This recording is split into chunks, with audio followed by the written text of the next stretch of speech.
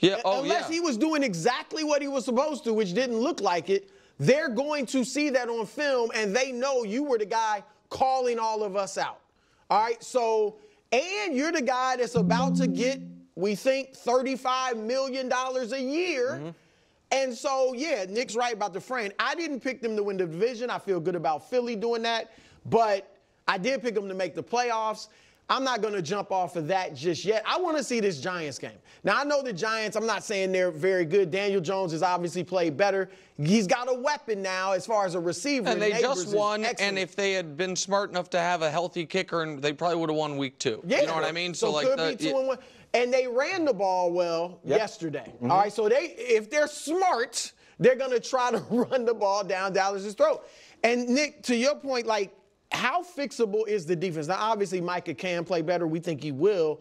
But they're small and fast.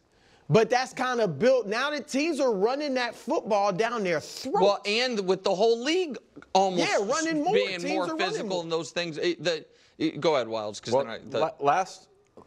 When we were previewing this game, we kicked around the idea that the Ravens might have a season from heck. That like, oh, this could go really south. I said season from hell, but yeah. How dare you? Yeah. But then you kind of laid out a few reasons. I was like, that makes a lot of sense. But then when it flipped early on, I was like, hold on, are we sure Dallas this is not Dallas? So this is the things that you kind of, I did my own version of what you did last week. Sure. Disappointing end of the season. Check. Lackluster offseason. Check. New defensive coordinator. Check. Dallas has this one on their own. Team straight up questioning the effort of their teammates. That's not in Baltimore. That's there. And then you go through their last good win was when? They lost to the Ravens and the Saints. The Browns might actually be terrible. Packers was terrible. Commanders were tanking. The Lions, I don't really count that. We felt like they got outplayed, but they did. They won that one. They lost to the Dolphins and the Bills before beating that. The Eagles before that. And the Eagles. So it's the Eagles or that Lions win that was kind of funky. I mean, I know you can do that with a lot of teams and turn W's to L's. But it's starting to stack up, and all of a sudden, if you're not willing to just give the Dallas Mike McCarthy stamp of approval like you proved in the regular season. The coach is a lame duck. He is historically with this team really good in the regular season typically, and I think I don't think the NFC East is a strong division, which is one of the reasons that I'm not panicking. But what I will say is this: the best teams in the league.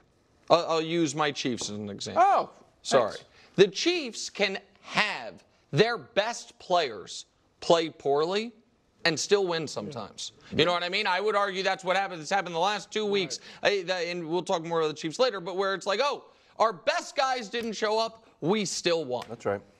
The worst teams in the league don't have best players. They're just like, their best players are just guys. Everybody else lives or dies based on how their highest paid best guys do. And oddly, up to this point in the year, I feel like Dak's the only one who's kind of played to his regular standard. Dak's been, maybe just slightly below. He's been that great. CD has had some splash plays. He was terrible yesterday. But CD Lamb has 13 catches this year. He has dropped 2 passes. And now he has these long, big catches, big plays. But they were talking before the year about targeting him 12 to 15 times, 12, 15 touches a game. So CD has 13 catches on 24 targets for the season. Micah has 1 sack and 1 TFL. DeMarcus Lawrence has not done much as of yet. Trayvon Diggs has not done, so when you look at salary cap and stuff, the Cowboys need their stars to play like stars. To your point, though, Nick, Dak, as good as he is, cannot carry a team on his back without a run game. And they got one of the worst run games in the league right now. So with CD, they know they're throwing. And teams are able to, go after him because they know the run. They have no fear of the run game. CD's the only person on the Cowboys with a run longer than 10 yards. They don't have a running back averaging 4 yards a carry. I'll tell you what, this A block so far. Boy, they could use Tony Pollard. Yeah, see, here we go. He had 14 yards yesterday, bro. Bro, he had 14. Today's not the day to say Tony Pollard. Give him a quarterback and some receivers, and he'd be doing I thought it was going nicely. Reigning MVP now 21-1 against the NFC. That's pretty good. 12 for 15 through the air while running for 87, including a keeper to seal the game. Here's Lamar on Marlon Humphrey's Instagram Live. The flock, they got to hear from you. You know what I mean? They got to hear from you. got the dub. Got the dub. Keep stacking. Keep stacking. We shouldn't even live right now. Like, we need to be getting right. Yes, sir. Yes, sir. I like that. I do too. Here's the problem with the Ravens. There's plenty of positives, but here's the one issue. They're pretty bad in the fourth quarter. So more or less confident in Baltimore after they almost lost this game, bro. Can I say something? A little peek behind the curtain, if you will? Go ahead. I don't want to spoil it for you if you're tuning in. Maybe you'll make yourself a sandwich. There's no sandwich coming. There's no purple Jordans. He was wearing his regular hard-soled shoes here because you started not to believe in the Ravens. No, it wasn't about the belief. Well, if you're not bringing a sandwich here. No, he was disappointed in him. where's Go, the let him go. Since you want to take people behind the curtain, let me really take them behind it. Because you know a little bit here and a little bit there, and then you don't know this, you don't know that. Yeah, the Jordans were coming. The robe, the sunglasses, the sandwich, and of course, the soda pop. Yeah. All right. Up through early in the fourth quarter, Hubs and I are texting, yeah, we gonna do this, but he's got some new Jordans for me I haven't even seen, all right? Yeah. And as this game got closer and closer, I said, you know what? I can't celebrate this mess. Wow. I will not go out there. I look idiotic throwing my feet up on the desk after that fourth quarter. People are making a sandwich like, hello? Yeah, I can't do it. So, look, I'm obviously sticking with my pick of them winning the Super Bowl and all that. But I'm going to be, and the win was good. But I'm a little less confident than I was going into the game. And I said if they went to 0-3, I would still be with them. And I meant that. If they had lost like a close game, right, and played the whole game was close, I might have felt better. 0-3 would have been tough. I can't say I feel better because that's so hard to overcome. This was almost a full-blown collapse. Yes, and the thing is, this is what they do. Yeah. Harbaugh has more double-digit leads blown in the fourth quarter than any coach since at least 1991. Can I say something about that? That's 9. You don't think that's anything? No, I think it is something on both sides. It's a terrible It means stat. they have a lot of big leads. That is true. But also some guys it's like I've lost most handsome man, people's second place in handsome man award. No, but Wilds, there are two teams in the league. You know what? I'll say there's one team in the AFC that it feels to me that's supposed to be a really good team.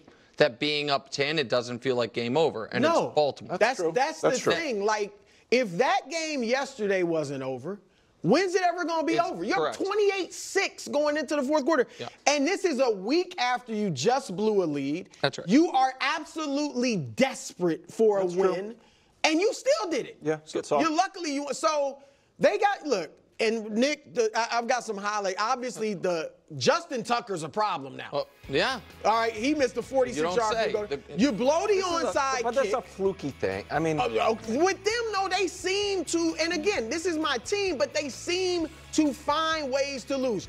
Look, I mean, how do you blow that? That just goes through your ex.